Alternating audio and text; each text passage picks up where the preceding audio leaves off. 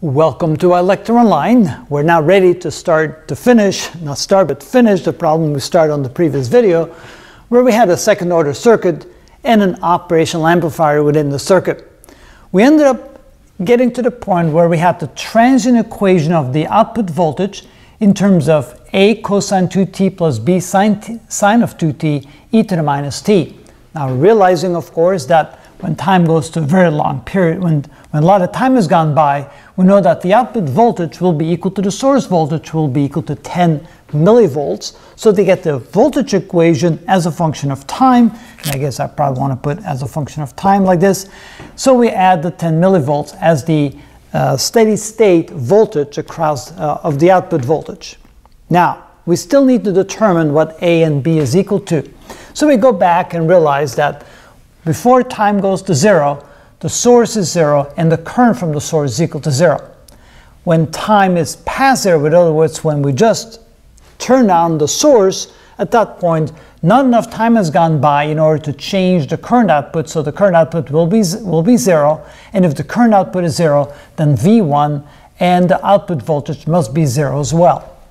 In addition to that, we realize that the derivative of the output voltage with respect to time when time is equal to zero can be calculated from using this equation right here. So the derivative with respect to time of the output voltage is the difference of V1 minus V0, or the output voltage, divided by R2 times C1 by bringing the C1 down here. And so that's what we have over here. And since these two are still zero at that time, then we know that the derivative of the output voltage will also be zero. All right, now we're ready to calculate A and B. So we can say that the output voltage as a function of time when time is equal to zero, so let's go ahead and put a zero in here, that's going to be equal to, when this is zero, we get A, plus B when this is zero, we don't get anything at all, and that means plus 10 millivolts. And I put down the units millivolts so we don't get confused, that's not equal to volts, and we know that this is equal to zero, which means that A is equal to minus 10 millivolts.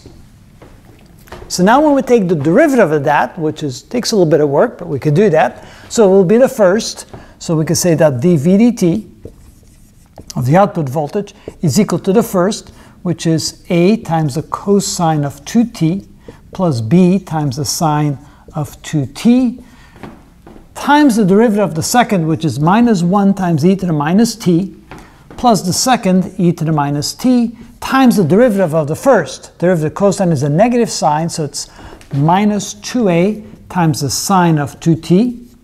And the derivative of the sine is the cosine, so we get plus 2b times the cosine of 2t.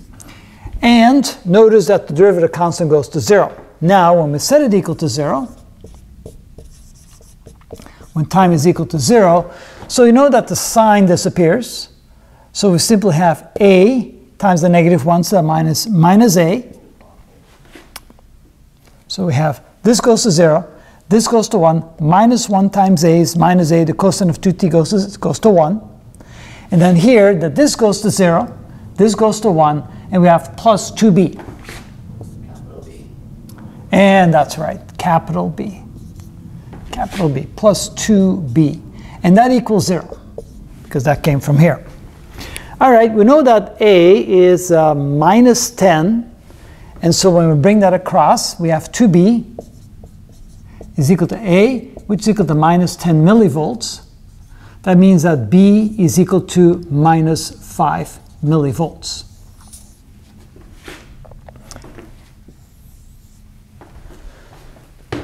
All right, now we're ready to plug that into the equation.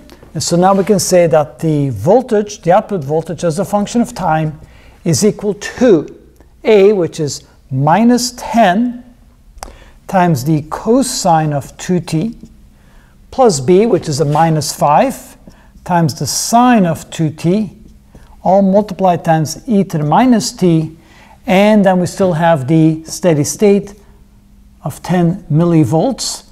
And let's go ahead and put it like this. So we know that the millivolts applies to every number in there.